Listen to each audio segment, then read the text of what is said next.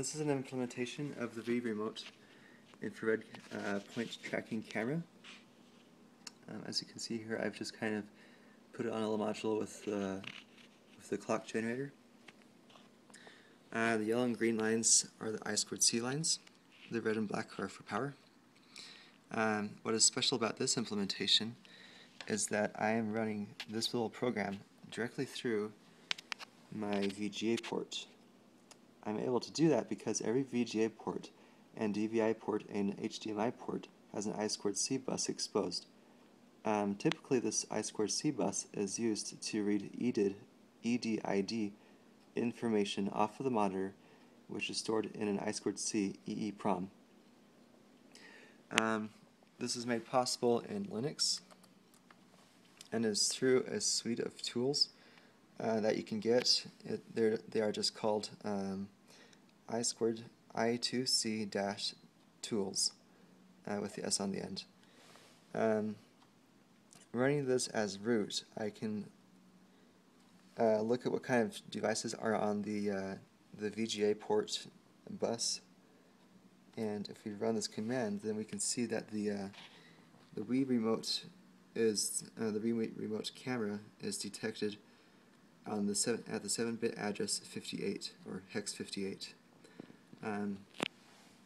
There are commands that you can use called I2C set and I2C get, which will let you write a byte, write multiple bytes, or read a byte.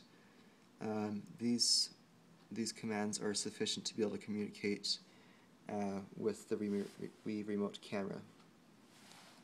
So let's just take a look at that running again.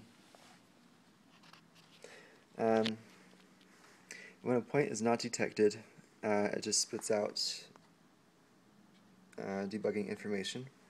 When a point is detected, then there's a kind of a crummy asking display of what the camera sees. So about right there, it is in the center of the camera, which you can confirm by looking both at the screen and the angle of the camera itself.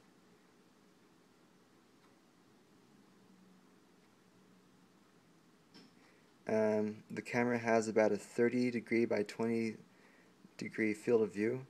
That's a rough estimate. The exact amount is online.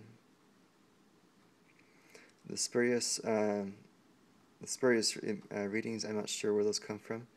Perhaps it's just because reading it through the operating system is a little bit slow and irregular. But by applying statistics, you can make that more usable for higher applications. Oh, there we go. Okay, thank you for watching.